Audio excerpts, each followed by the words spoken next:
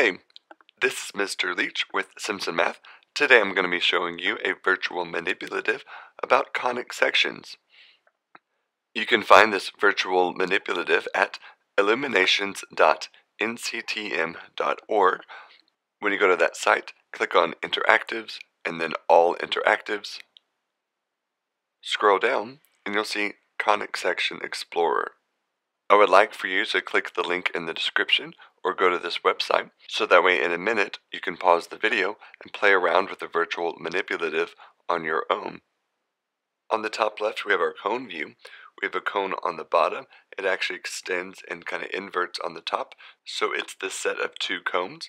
You can click and drag this cone around, so that way you can see different views of this cone and actually have a better 3D understanding of how it's supposed to look. If you ever move it in a way that you don't really understand or can't really see what's going on, you can always just click on Reset. On the top right, we have the graph view. I would zoom out to probably about 4 or 8, just so we can get a good view. If it's zoomed in too much, it's kind of hard to see. Down here on the bottom left, we have our cone parameters. All this height is, it's just the height of the cone. Sometimes you might want to increase that so you can get a better view. From your studies in pre-calculus or analytical geometry, you know that these conic sections are formed when a plane intersects with this cone.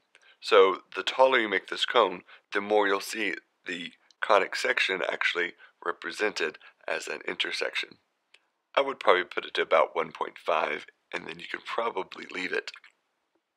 The other three will be affecting the conic section. The slant is the slant of the cone. The higher you make it, the steeper the cone is. The lower you make it, the less steep the cone is.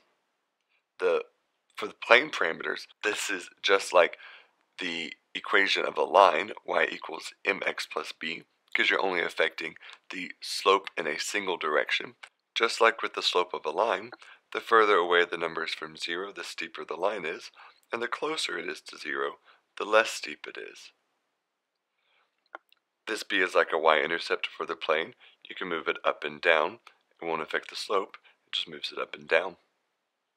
If you ever get to a point that you get stuck and you move things, you need to reset it, just hit reset parameters, and it will reset everything, and you'll need to reset your cone and graph view as well, but that'll help you reset everything.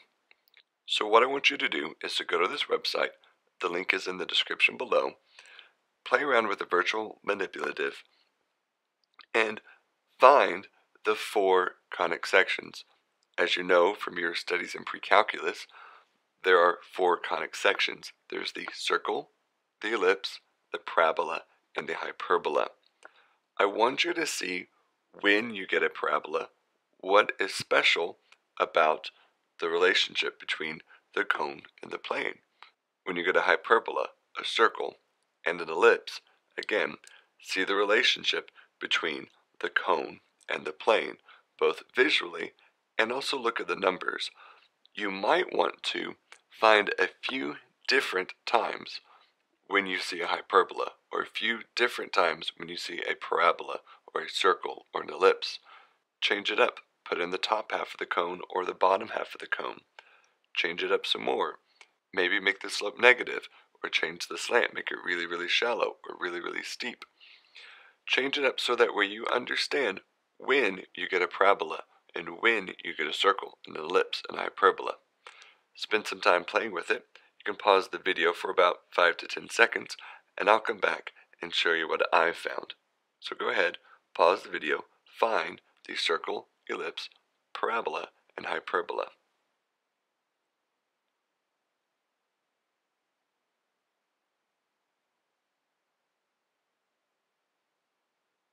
Welcome back. Let's start with the circle.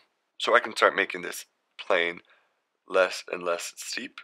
We do notice we hit the ellipse, but notice it's not quite a circle until we hit a slope of 0. So that's the circle. The circle exists for only just a moment, because the moment the slope is negative, it's an ellipse.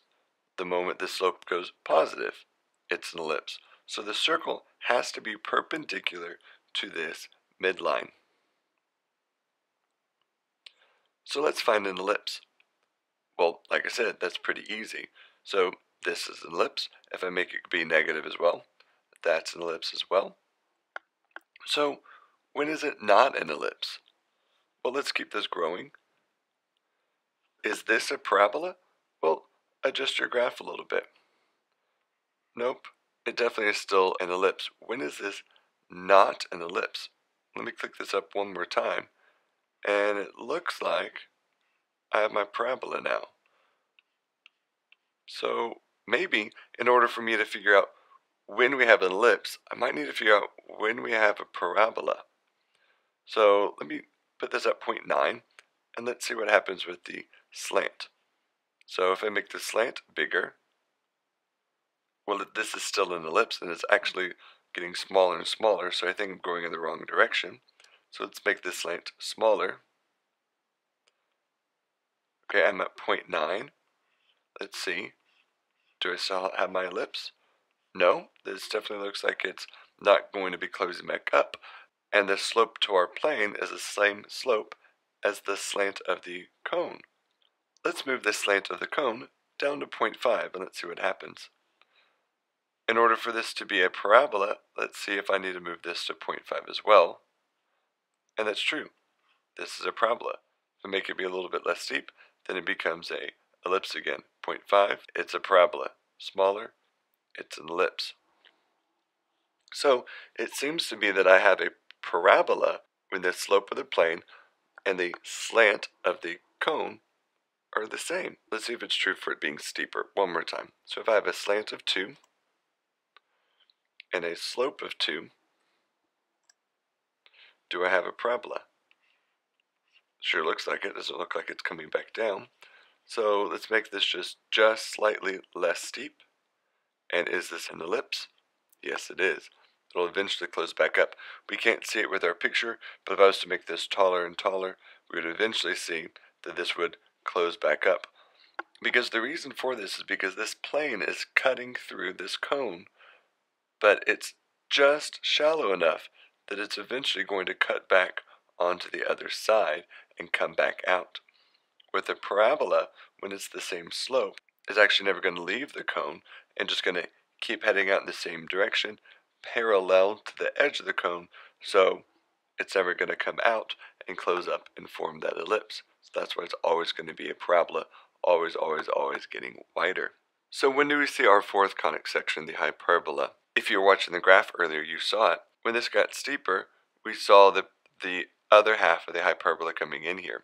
Can't quite see it in the picture yet, but if I make this steep enough, you'll see that this plane gets so steep that it actually starts crossing into the other part of the cone, so that's what forms the hyperbola. So just to be clear, when does the parabola end and the hyperbola begins?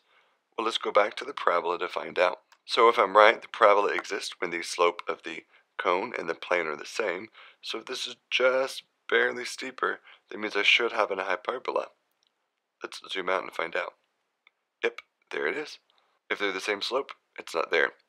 If it's just barely steeper, and now it becomes a hyperbola. If I was to increase the height big enough on this, I would eventually see that this plane will eventually touch and cross through with the bottom part of that cone. As a challenge, I want you to play around with the virtual manipulative and see if you can get the conic section to equal a line, a point, or an X. Pause the video and play around with the virtual manipulative.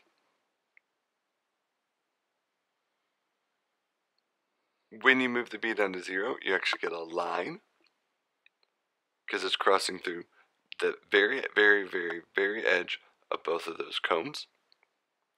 If you increase that slope, we actually get an X because it's crossing directly through that middle.